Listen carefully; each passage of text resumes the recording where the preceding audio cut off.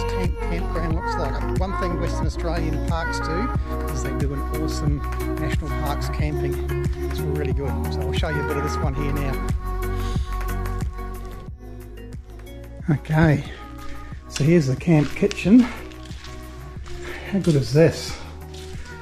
Stainless steel preparation area, gas barbecues, free to use, sinks for clean up, unreal, seating everywhere. And you come out here, you've got these massive, oh and look, somebody's there, my goodness. Nice big communal fire pits. I mean, check the seats out there, ginormous. Unfortunately, it's fire bans at the moment, so we can't use the fire, but... Very solid. Yeah, very solid. And then, if you don't like cooking inside the camp kitchen, outside the camp kitchen, some more gas barbecues. All stainless. Absolutely beautiful. So well catered for. It's an amazing national park. This national park is full of, they used to be called black boys, they're now called grass trees for obvious reasons, or political correctness, whatever you want to call it. But, and all these trees that give awesome shade for camping under are called peppermint trees. That's where they actually derive peppermint from. If you get the leaves and smell it, it's so strong. Absolutely beautiful. But yeah, peppermint oil. Right, so I provide these information stations as well, just about the area that you're camping in. All the different walks around the different lakes that are here. They're all lakes that come from up and out of the ground like springs. They're all very high in salt content at the moment because of the lack of rain.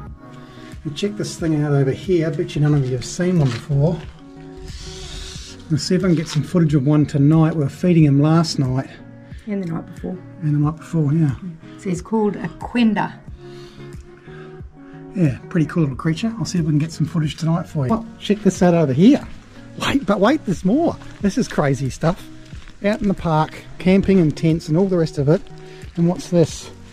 Solar panels, USB points, and wireless pad on top. Charge your phone in the bush. 21st century stuff, hey. Also at Martin's Tank, they've got an on-site dump point for those of you that have got a self-contained caravan motorhome. Awesome.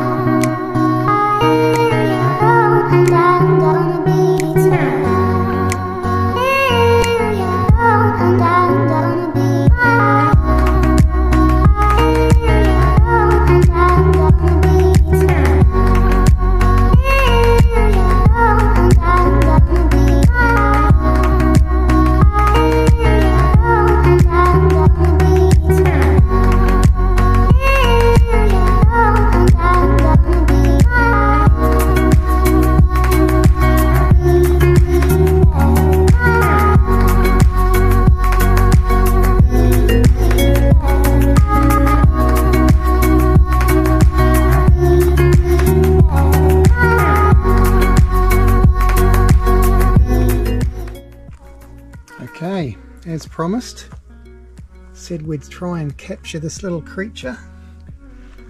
Here he is. Quenda. Cute little guy.